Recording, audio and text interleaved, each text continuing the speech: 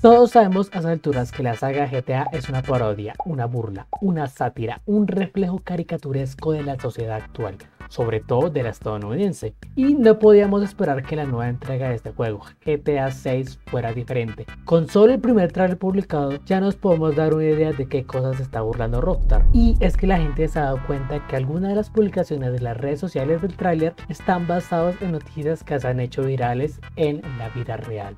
Entre las cosas para las que se inspiró Rockstar para hacer su tráiler está una señora defendiendo, así entre comillas, su vecindario. El video de esta señora cargando martillos parece estar basado en este video publicado en Twitter en el 2020, donde esta señora dice estar defendiendo su vecindario de mexicanos.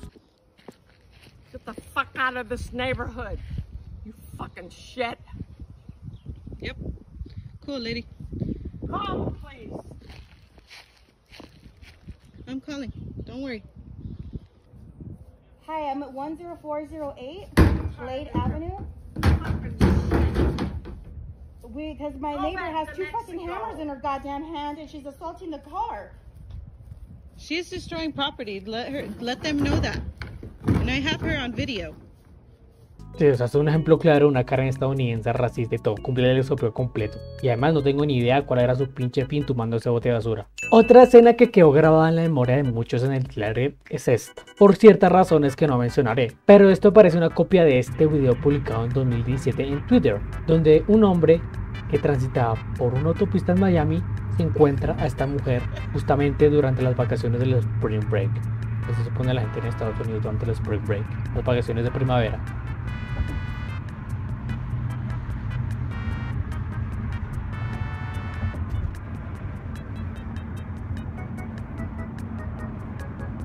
En 2017 se hizo viral este video de la audiencia de un Joker en Miami por la actitud que este tenía con la jueza, la forma en la que le respondía. All right, good morning, Mr. Sullivan. You're charged with one count of carrying a concealed firearm.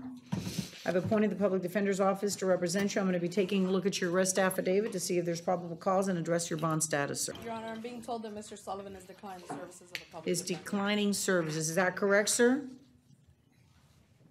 She's talking to you. She's asking you. You don't want the Public Defender's Office to represent you? I mean, you can represent me, but I'm trying to get bonded out, my honor. Well, they're there to help you, sir. You don't have a lawyer. All right. I mean, okay, so... I didn't feel like signing the paperwork. I'm really not in the mood for that. Okay, well, I'll you're in custody, okay? You're charged with carrying concealed firearm, which if convicted has some serious consequences. They're there to help you. The purpose of today's hearing is I'm going to be taking a look at your arrest affidavit to see if there's probable cause to hold you and then address your bond status, okay? A este hombre le hicieron entrevistas cuando salió de la cárcel. Se sentía una estrella, él mismo lo mencionaba en las entrevistas. E incluso también llegaron a hacerle preguntas a su hermana. Sullivan often posts profanity-laced YouTube videos, threatening videos, all in character. His mom says he has mental issues. His sister... He's a very good-hearted person, you know. He doesn't, you know, look for any problems. But no one could argue he looks like a problem. There's no proof of me waving a gun around at nobody. I had a knife. I did not have a gun on me at that time. Sullivan gets bond, $5,000. $500 gets him out on the street in full character. The Joker is back in business. If I was waving a gun, then yeah, I will admit it. But I wasn't waving a gun. Did I have a gun in my pocket when I was walking my dog at the time? Yes, because I want to be safe. Sullivan said he wants to go home, relax before his next court date.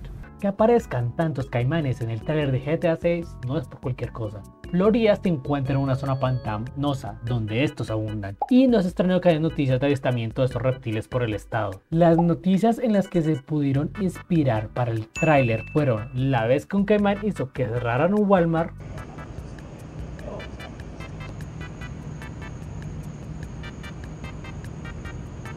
la otra noticia es cuando un señor encontró un caimán en su propia piscina, en su patio. He was sitting over there and I was sitting right here and we were just having our coffee and watching them swimming around. So he was just swimming around in the pool, would come up and rest on the steps here and then go back down and go under. And so we just came out here and sat and had some coffee and watched it until the wildlife guys came up, and they showed up. We'll try to get him all secured up here before we take him out there. Well, we can let him twist more, but down towards his body. Yeah. And was able to get it out of the pool and drag it out, and they said they were going to remove it from the area because it was a little larger and they wanted it to go in a different habitat.